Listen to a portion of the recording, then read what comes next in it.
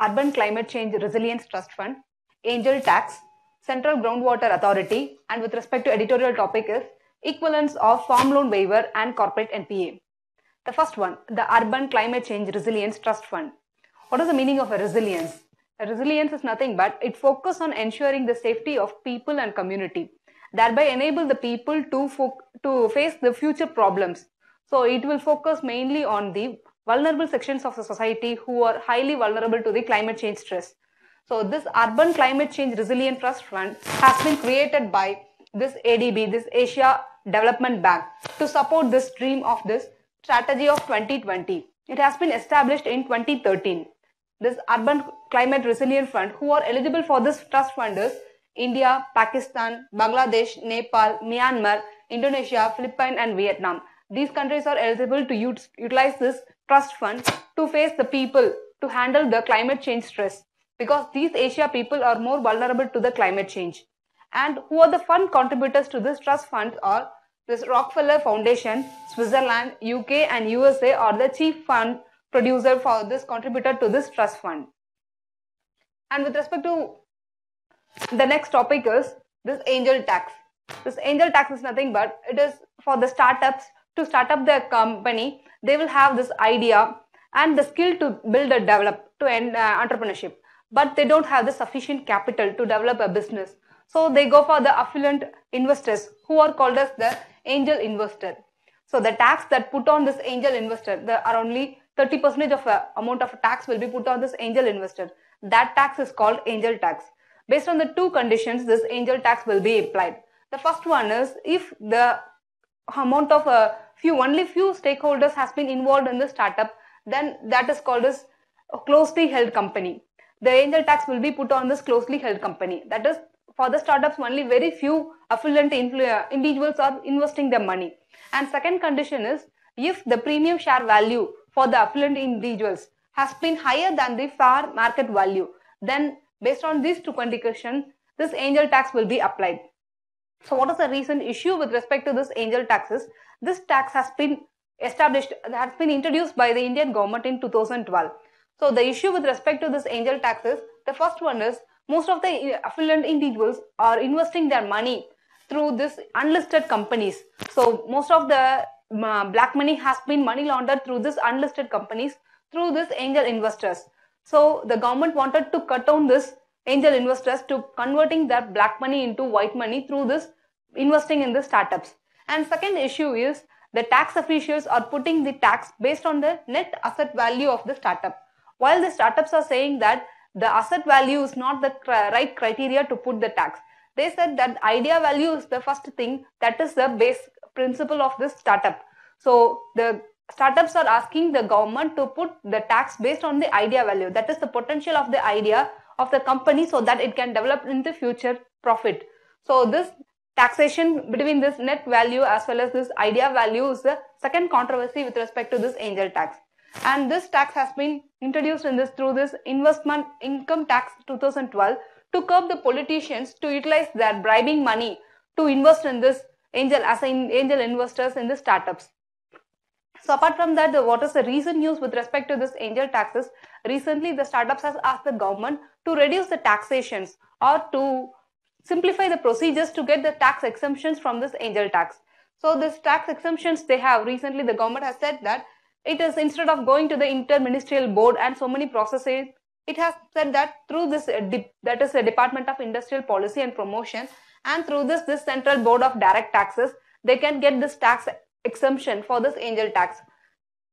And what are the challenges with respect to this angel taxes?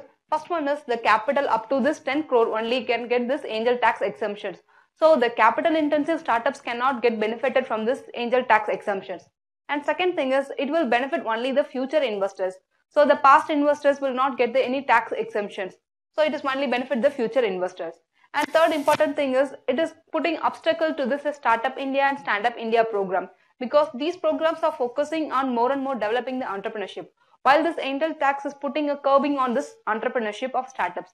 So these are the challenges with respect to this angel tax. And third topic is the Central Groundwater Authority. This water is the important major topic with respect to our UPSC mains. And this water is the state subjects. With respect to this previous of what are the declarations that has been put the water is, the most important declaration is Stockholm Declaration of 1972.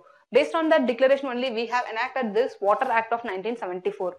So recent news with respect to this Central Groundwater Authority is our government has set up 31st March as a deadline for all the industries which are utilizing the water for their processes has to get no objection certificate from this Central Groundwater Authority.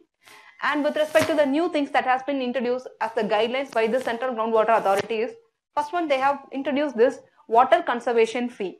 So depending on the variability of how much the water they are utilizing, what is the intensity of the water they are utilizing, and how they are polluting the environment, based on that this water conservation fee will be put on each and every industries. And second thing is this guidelines given by the Central Groundwater Authority is to encourage to use their recycled and retreated sewage water by the industries. So that will give as an incentive for this industries if they properly utilize this recycled sewage water. And third important thing is they have said this mandatory water audit utilizing this digital water level recorder. So mandatory water audit is a highly important thing that our industries has to follow. And last important thing is this Mikirshah committee has been appointed that has analyzed how to restructure this Central Water Commission as well as Central Groundwater Authority. Because in our country, we have separated this water utilization into two categories.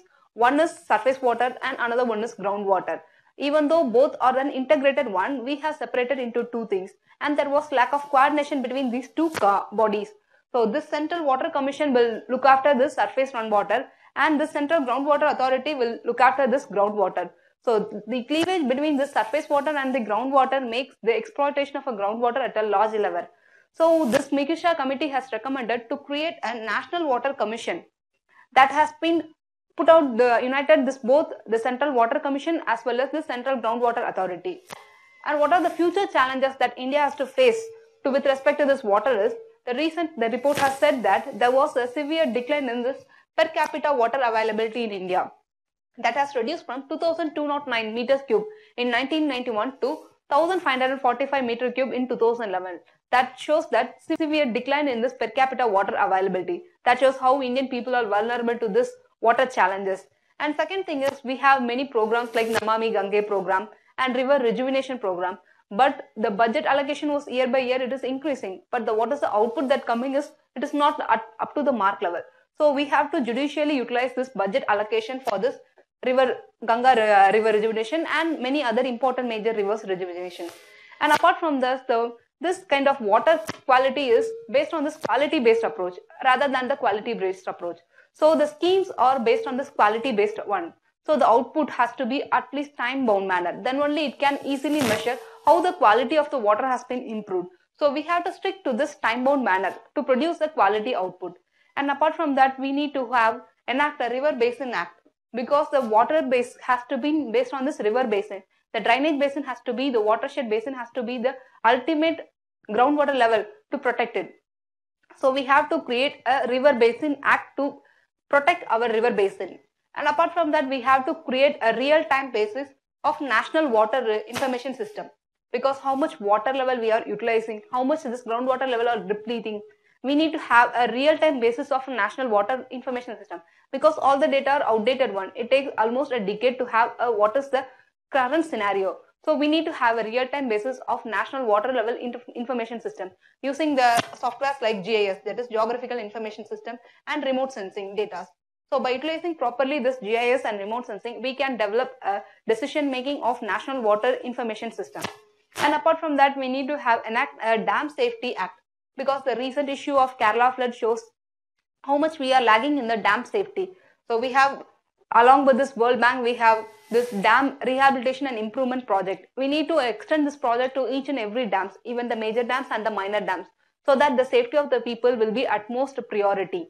And apart from this, we need to establish a National Bureau of Water Use Efficiency, because the water use efficiency is one of the ultimate criteria that India is lagging, because we have plenty of water, but how we are utilizing is the ultimate need. So we need to create a National Bureau of Water Use Efficiency, so it will handle how each and every industries are properly utilizing the water resources.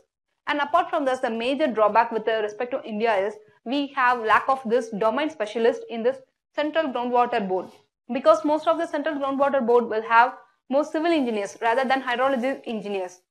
So we are lacking more and more domain specialists. So we need to create more and more education courses for this handling this dam safety, river basin and this hydrology specialist, so that they only can foresee how the future water scarcity will be going to, how we have to handle this. Because rather than having a generalist of a civil engineers, we need to have more and more hydrologist engineers, so that they will handle this future problems of Indian people who are going to face this water. And the last main topic with respect to mains is this equivalence of farm loan waiver and corporate NPA. The recent news with respect to this is a recent farmer has been tried to escape from India to who cannot pay this his loan of 5 lakh rupees. So that put out that whether so many NPAs are created by corporate countries or leaving at the lakhs of crores. So a 5 lakh rupee farmer has to try to escape from the country and he has been put on by the police. So what is this? This farm loan waiving and this corporate NPA are both are equal, how they have differences and how they have the similarities, we will see it. The first one is, what is this farm loan waiver? The farm loan waiver is nothing but it's a sector specific one. That is, it is focusing particularly on the agriculture sector and it is putting off this loan mandated by the government with utilizing this national treasury to compensate the loans that has been given by the banks to the farmers. So that is this farm loan waiver. While this corporate NPA is nothing but it is the part of a business failure. So this will trigger this bankruptcy process. And this bankruptcy process, while in this farm loan waiver we have the government has the high liability. While in this corporate NPA, the government don't have direct liability. But if there was a huge scale of a bankruptcy process has happened, or if more and more PSBs, that is public sector banks, has involved in this corporate NPAs, then the indirect liability of the government will be included into it. So when the government liability started to include into this corporate NPA, then this farm loan waiver and corporate NPA is nothing but is both are containing this national treasury of our government. So this bankruptcy process is nothing but it is a cleansing this bank balance sheet. But it is really cleansing the blank balance sheets or it is depleting this national treasury. That is the biggest question mark in front of us. So because this farm loan waiver and this corporate NPA both are this clashes between whether we are focusing on manufacturing or service sector or we are focusing on the primary sector. Because this farm loan waiving are mostly put on by this government during this election period as a vote bank politics. While this corporate NPA are happening year round and this happening on repeatedly again and again. So what is this relevance between these two, or whether this both are the same, one and the same? The first thing is this we have to effectively function this bankruptcy law, because if we put down this bankruptcy law properly, then it will generate new cycles of a credit, because by liquidating the business failure company, the resources can be utilized for other sectors.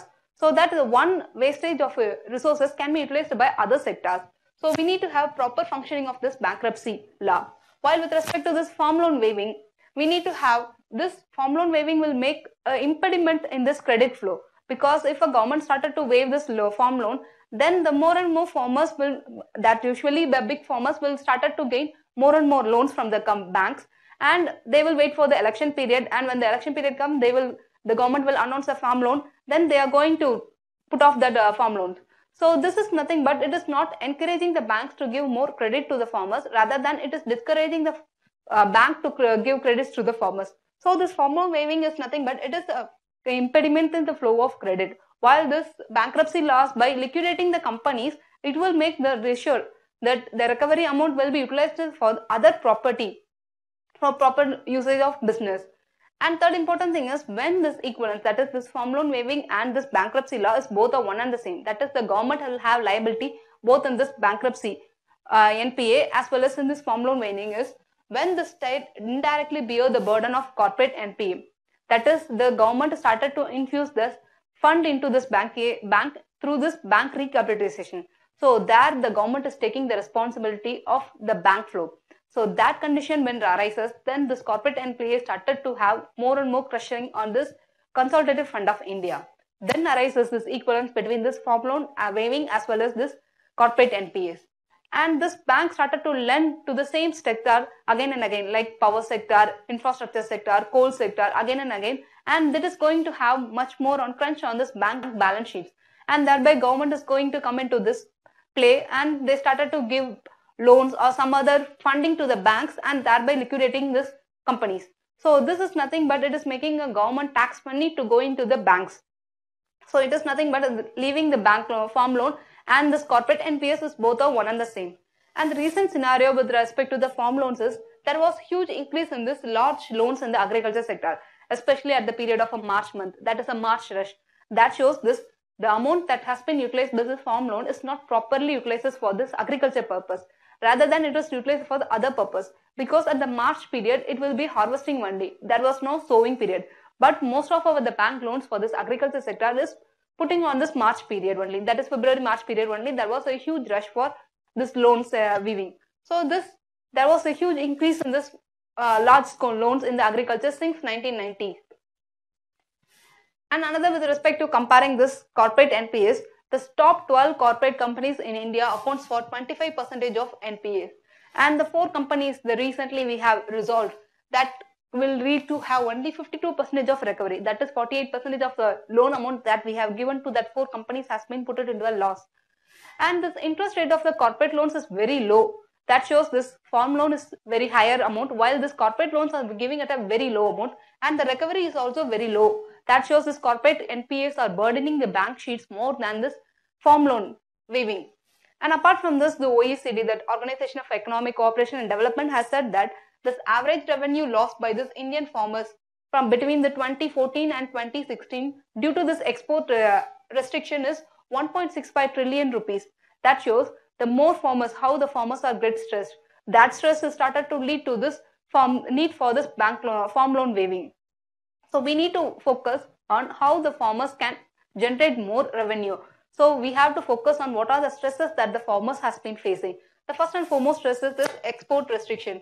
Each and every time when government started to put export restriction, the farmers will be at the stake of risk of how to invest in this future. That is what commodity they wanted to cultivate in the next sowing season. So that is this export restriction makes the farmers to be at a peril. And next important thing is this price of agriculture price. So government started to handle this agriculture product price. To handle it in the low values, they started to give subsidies. But most of the subsidies are going to the middlemen only. Not the farmers is going to reach the full amount of benefits of the subsidies. So in order to contain this low price of agriculture product to benefit the consumers as well as to benefit the farmers, we have to eliminate, the government has to eliminate the role of middlemen in the agriculture. So more and more technology has to be introduced. So like e-NAM, that is National Agriculture Market through the online, and so much of APMCs has to be made into online. Thereby we can make the elimination of this middleman. And third important thing is this Swaminathan report of 2006 has said that India's food security cannot achieve through this import of food products. So we have to develop own generation of this, our food culture.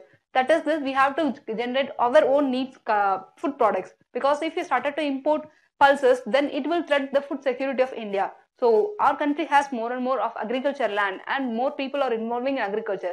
So what are the food needs of the Indian people has to be satisfied by the Indian agriculture farmers. So that by only we can satisfy the food security of India. And apart from this, the farmers are lose their their personal assets if they fall into a defaulting. While this corporate NPAs, business people are not losing their personal assets that much easily like the farmers. That shows there was a difference between this handling this farmers loan waiving as well as this corporate NPAs. With that, we will end up today's current question. Thank you. Have a nice day. Comment and share on this channel.